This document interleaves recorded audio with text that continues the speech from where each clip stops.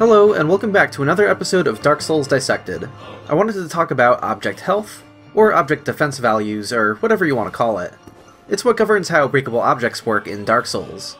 You may have noticed before that most breakable objects just let you roll right through them, but then you get to somewhere like the Duke's Archives, and suddenly you're being asked to actually attack everything. There's a pretty simple system behind all of this, but it allows for some bizarre shenanigans that are hilarious, and sometimes actually helpful for the speedrunning community.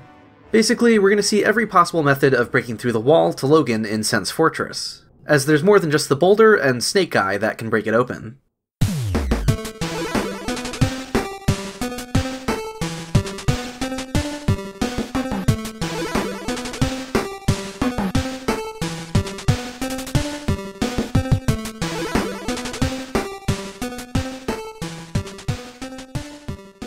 So to start with, all objects have both a defense value and an HP value. The HP value doesn't mean anything too specific on its own, and you can think of it as more like a binary sort of thing. If something is breakable, it typically has 1 HP, and if it's completely unbreakable, then it has -1 HP. There's a few weird outliers, but we'll ignore those for now. Then there's also an object's defense value, which is where there's further specificity on exactly how durable an object is. All objects in this game will have a defense value of either 0, 3, 90, 199, or 999. Now, as you can imagine, different attacks from both the player character and enemy mobs will all have their own object damage values, and if they exceed these amounts, then they're capable of breaking them. This is referred to as attack object in the parameters. I'll show some more examples of these in a moment, but we can see how the developers put in a bunch more numbers than were necessary. All of the possible attack object amounts from the player character are the numbers you see here, and enemy mobs are only ever capable of these amounts here. When we compare these to all of the defense values possible, we see that enemies have a couple redundant values, and the player character has 5 redundant values. What I mean is that there are no unique objects that require any of these to be broken. Any objects these values can break can also be broken by the next weakest attack available. So this level of specificity never gets used by the game in any way. You could mod every attack that's set to one of these highlighted numbers to become 5 as well, and nothing in the game would change. If you're wondering why they would bother with all of these extra numbers, it wasn't actually a bad idea. Earlier in the development process, they wouldn't have had a crystal clear picture on how many different kinds of objects they would need, and if they would ever want something that could withstand medium attacks but not a variety of stronger attacks. In the end, everything in the middle that the player is capable of wound up being unnecessary, but it didn't hurt them to have them at the ready if they found a use for it. Speaking of which, here's a few examples. A lot of weaker attacks, like one-handed dagger attacks, punching things, or even attacking while on a ladder, are mapped to that first extra unnecessary value of 10. You'll see some medium-sized weapons generally hover around 20 object damage, but in some cases a stronger attack from the same weapon, like a two-handed running attack, might spill over to 40 object damage. Then you'll see some bigger weapons defaulting to 40, with their stronger attacks outputting 60 object damage. And 80 attack object damage starts popping up with things like great axes and ultra greatswords. There's not actually much from the player that only does 5 object damage. In my previous video on Poise, I briefly talked about how some of the lightning miracles have a descending damage in a rare AoE that only happens when you hit water, and it's in the outer rings where most of our 5 damage values pop up. So any objects that are fragile to this would also crumble from a slight shock in water.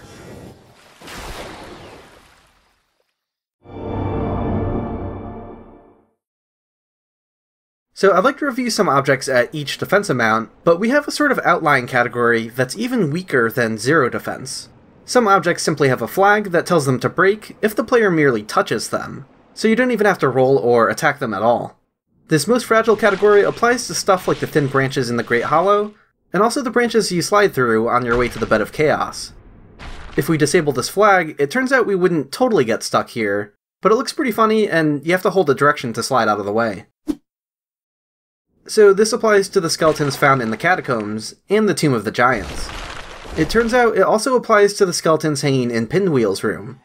Most of these are too high off the ground to interact with by walking into them, but it's possible if you drop down from above. Then from here, the only other things that work this way are the poop jar in the Undead Asylum, and some out-of-bounds planks you can't normally reach, which are found at a cut entrance to the depths. The bucket in the starting cell is also supposed to break when simply walking into it, but it appears that they entirely forgot to include any collision for it. so despite being designed to be breakable, there's no way for us to make contact with it. Going up from here, we have all of the 0 defense objects that don't have that previous flag turned on. So you have to attack the object in some way, but rolling qualifies for that. It's among your weakest attacks possible, only dealing 1 object damage to just barely surpass that. There's a few things in here I was a little surprised by. I think I usually attacked Cease Crystal, but you can actually just roll through that too. The same goes for the crumbling brick wall in the catacombs, the breakable door in the painted world, and the item corpse hanging from a rope in Ulyssil Township. None of these require a stronger attack. The same goes for illusory walls. Most illusory walls. Here's where things got a little weird. The illusory wall in Sense Fortress that leads to the gate-opening giant is unique in that it's the only illusory wall that can't be broken by rolling. This is because it jumps up to the next tier of object defense, which is 3.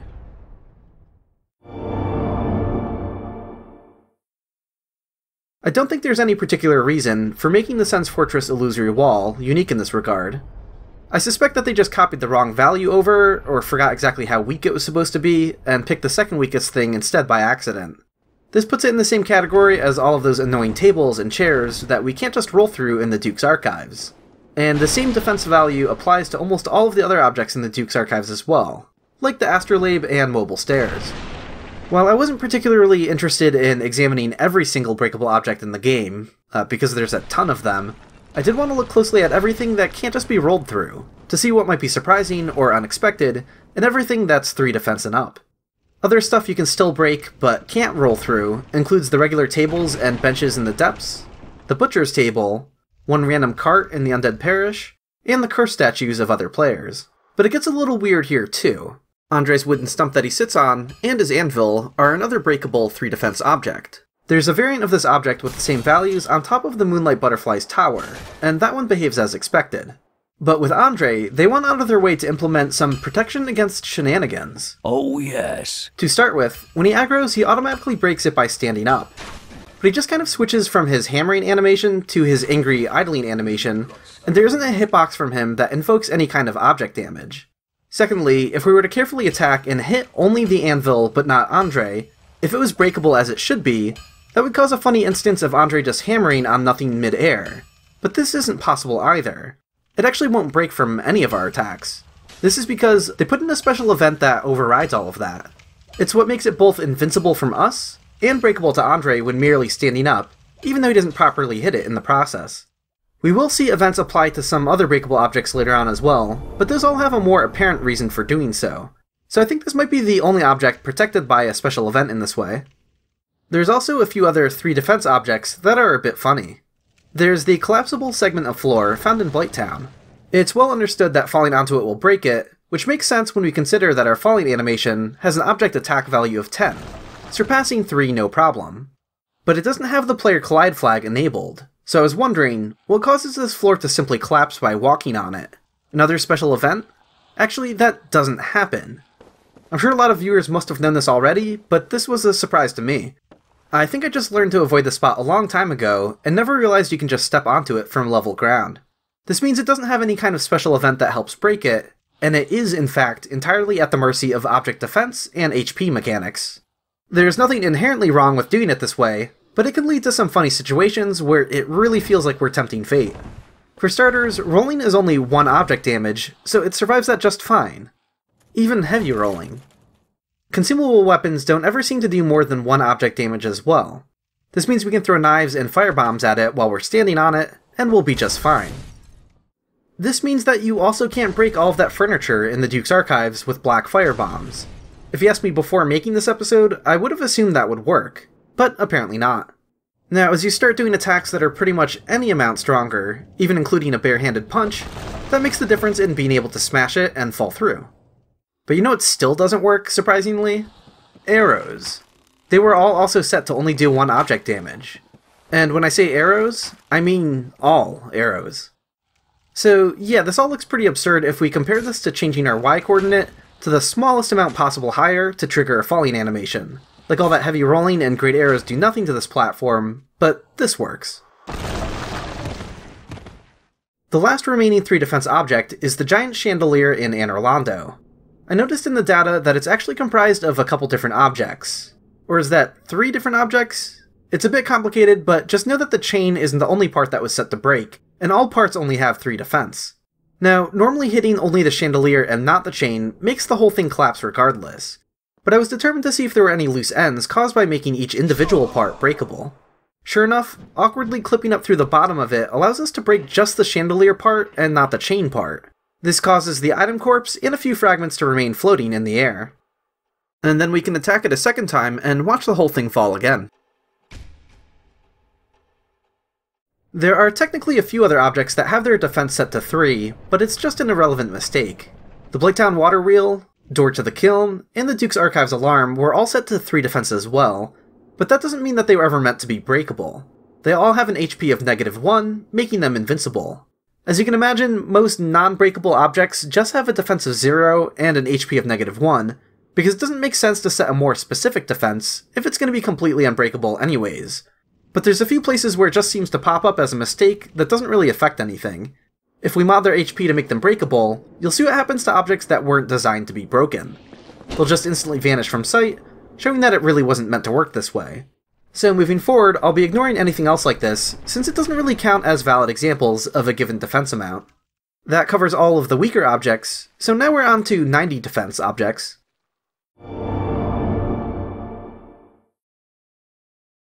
These are the objects that are normally too strong for us to break, but stronger enemy attacks will take them down. So unsurprisingly, we usually encounter this by a few bosses and mini-bosses, where the intention was to give them some interaction with their environment. We have the pillars in the Gaping Dragon's room, the pillars by Ornstein and Smo, the pillars in the Undead Asylum, the pillars by the Heavy Knight, the rock formations by Manus, and the statues by the Chained Prisoner. By the way, each pillar in the Ornstein and Smo room is actually made up of 4 individual objects that can all be broken separately. But that's not everything. 90 object defense also applies to a few breakable walls, like the ones in the Asylum and Sen's Fortress. And this is where things get pretty interesting for speedrunning. I said that 90 defense is normally too strong for us to break, which is why we're usually relying on stronger traps or enemies to do our work for us. But we actually do have one attack that's capable of breaking them open, which is our spawning animation. When you load into the game, you have an animation of standing up, and this was set to do 100 object damage. This was presumably done to help avoid getting stuck in some of these walls or pillars, and a video by Zullie the Witch shows how the wall in Sen's Fortress is able to be broken by simply reloading the game while standing there. Well, it wasn't that simple, because Zullie did a lot of trial and error until it somehow just glitchily worked after a ton of attempts. But under normal circumstances, the game doesn't let you reload close enough to the wall to break it. There's a patch of what's considered unstable ground right in front of it. Unstable platforms are places where the game won't save your location when you quit and reload, like the rotating staircases of Anor Londo and the Duke's Archives. You'll always get pushed back to your point of entry. You may have noticed that bloodstains also won't follow you onto unstable ground, and we can use this to help visualize the issue with the Sen's Fortress wall. Here I've toggled on a bloodstain visualizer. It displays one in real time underneath our feet, showing where a bloodstain can follow us. Then there's also one chasing us on a 10-second delay, which is what would be the actual location of your bloodstain the moment you die. Walking onto unstable ground shows that the bloodstain refuses to follow us, and it fails to follow us closely enough for the respawn trick to work against the Sen's Fortress wall. But I'm going to show a really crappy method that I figured out on my own, followed by a speedrunning solution that is brilliant and way cooler. So for my crappy, easy method, I noticed that the object for this breakable wall isn't just where the hole opens up. It's actually this entire back wall. So I wondered if I could approach it from anywhere else, and found this ledge off to the side. And yeah, that actually works. So just hop on down here, and quit and reload while against the wall, and it'll explode the moment you respawn. Here you might be thinking, okay, but now what? Now you have to use a Homeward Bone or Dark Sign to get out of here, but no, actually. You might be surprised to learn that this is a survivable fall. There's no kill box here for a guaranteed death. And the subtle height difference between this side ledge and the main walkway straddle the boundary of the highest survivable fall possible. So you will die from here with full health, but not from here. I thought that was a pretty funny set of coincidences to make breaking the wall from here viable, but landing with low health by a Titanite demon in the tar pit, and having to climb back out from there is way more effort than just moving the boulder trap yourself, and probably more time consuming.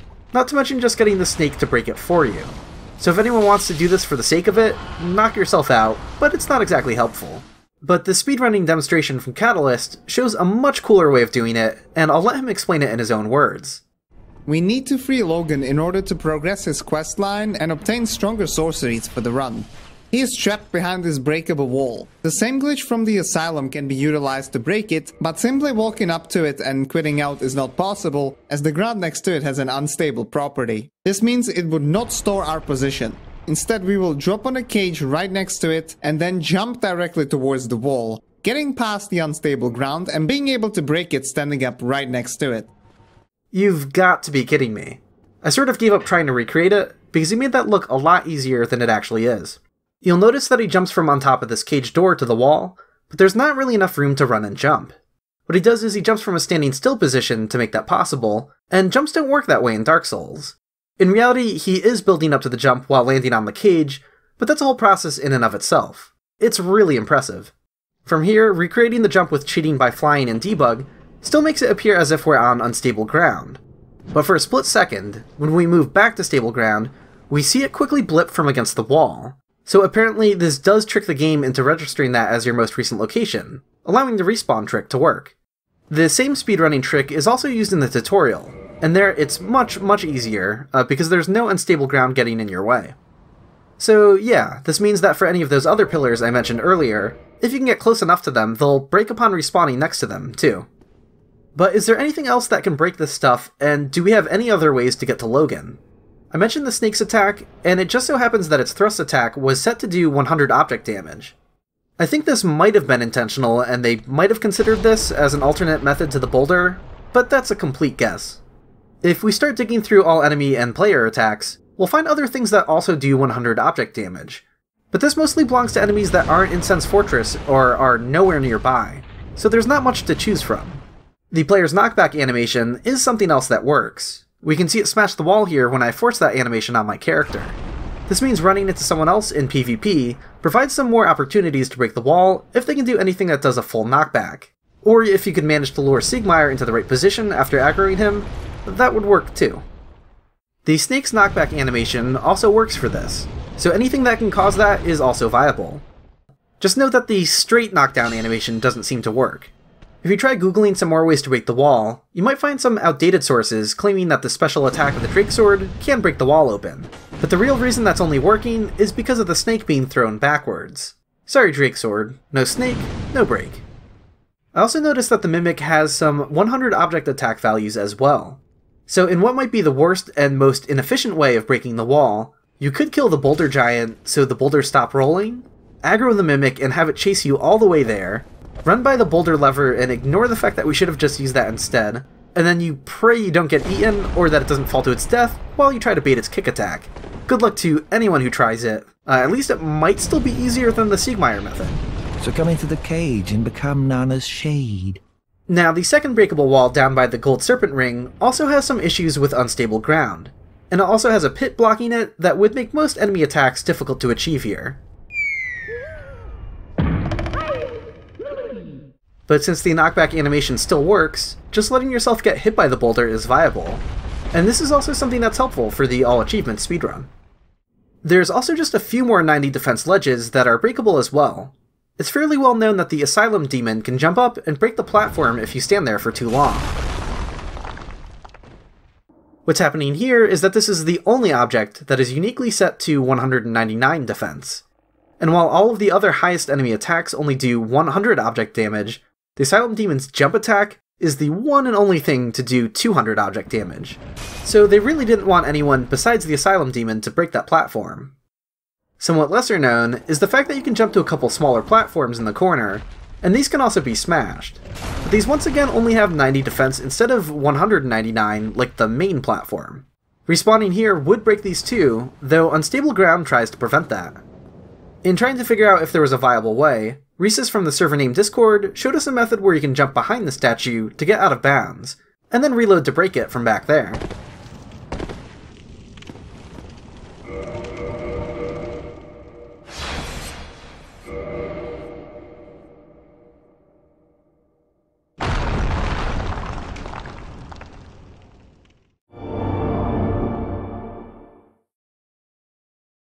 The last set of objects are the ones that have 999 defense and 999 HP. I think they went a bit overboard making the HP that high as well, and I'm not sure what purpose that serves, since 999 defense is more than enough to protect them from all player and enemy attacks. But the way these work is that they all have scripted events that are given special instructions to break.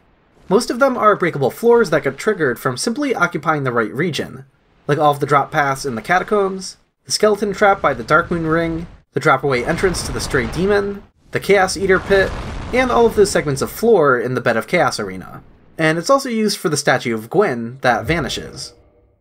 A similar script could have been applied to the platform in Blighttown if they wanted just walking on it to work there, too. There are a few remaining oddities, though. Earlier I showed how changing the HP of unbreakable objects basically never works and just results in vanishing. That raises the question if there are any exceptions. Was anything designed to be breakable, but they might have changed their minds on? As it turns out, if we count everything that isn't completely unused, there should just be 3 examples of this in the entire game. The first one here I learned about from that same Zullie the Witch video I mentioned earlier. The statues of the gargoyles on the parish rooftop have a defense of just 90, but this was locked out by making the HP infinite. Modding this allows us to see them crumble apart with our spawning animation. And as Zullie noted, it doesn't have a working sound effect. Then there's also these torches in Blighttown. Saying this works after we mod it is a bit of a stretch, but at least something is happening beyond vanishing. It like breaks in half or something? Or the top half gets cut off to make it shorter? I'm not really sure what's happening, but it looks unfinished. Lastly, we also have this very specific segment of wall near the Chaos Covenant shortcut to Lost Izalith. At one point in development, they considered having a rockworm smash through this wall, and we'd be able to find an item back there as well. You can see more about this in my Out of Bounds video. Despite being an unfinished or unused event, the segment of wall that is considered an object and not just normal terrain is still here in the final game. So modding makes it breakable as well, and we can even go inside. And again, all these mods were no more complicated than changing these objects' HP from -1 to 1.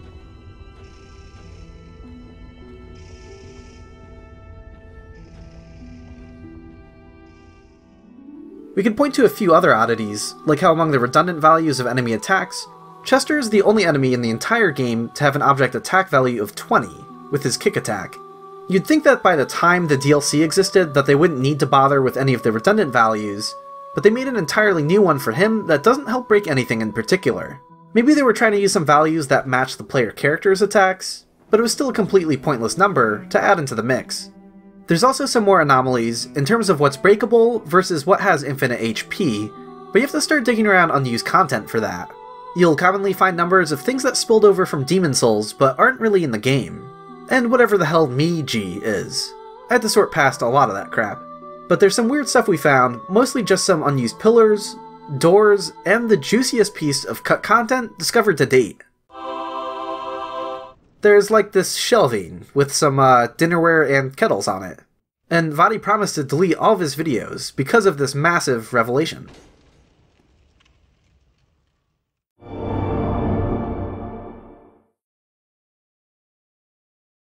So I described the actual hit point value for objects as being a sort of binary thing that just determined whether or not something was breakable at all. That's a reasonable way to summarize how it was used in Dark Souls 1, but if we were to change the values, this parameter is capable of more. By increasing it, we could make an object require multiple hits. So now it's not just a question of surpassing an object's defense, now there's also draining all of its HP on top of that. How it works on a deeper level, I'm not entirely certain. It's not as simple as every attack consistently draining a set amount of HP, as it seems something similar to individual frames are being counted. So for an object that has 0 defense and 20 HP, I might sometimes break it with a single roll. Or other times it'll require rolling twice, because of how long I actually got my hitbox to interact with it. Or I could give it incredibly high HP, but still break it with a single roll if I slow my animation speed way down, because of the prolonged contact.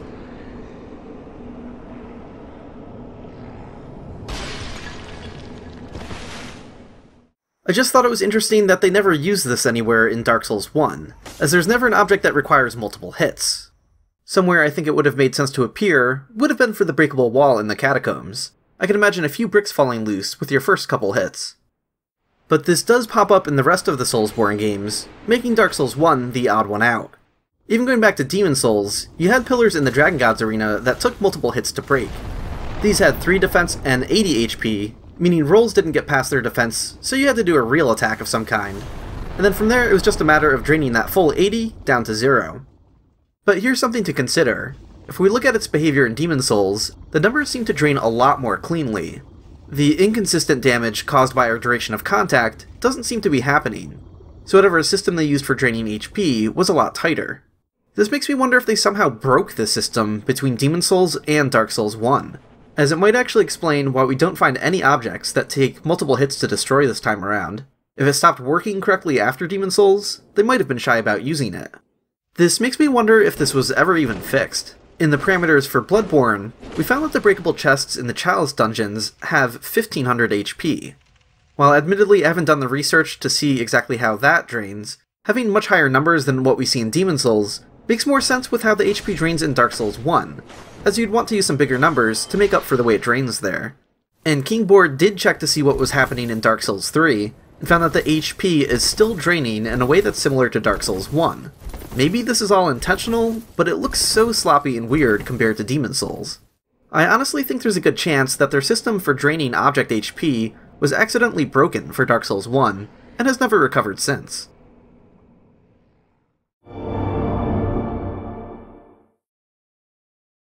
I'd like to thank Zullie the Witch and Catalystz for providing the groundwork that helped me learn some of the things shown in this video. And a huge thanks once again to King Boar, who was kind enough to put up with me asking him to look at all the weird crap I was finding, and also for general research assistance. Links to all of their social media below, you should follow them if you like my videos. If you'd like to support this channel, please consider subscribing on YouTube or supporting my Patreon. I'm going to make another one of those silly screensaver videos, and there will be a poll open for 1 week after this video goes live to help determine which area is done next. An extra special thanks to all of my backers at the Evil Vagrant tier: Curtis Ware, Eric W., Ethan Ross, Gary Marshall, Harry Pham, Carl Germ, Lazy Tangent, Lude Frago, Moon Magic Witch, Nashwan Azari, Nate Hines, Quinn Parsons, the Majalis Duo, and Zelther. And of course to the rest of my patrons as well, thank you all so much. And until next time, consider breaking some objects in silly ways.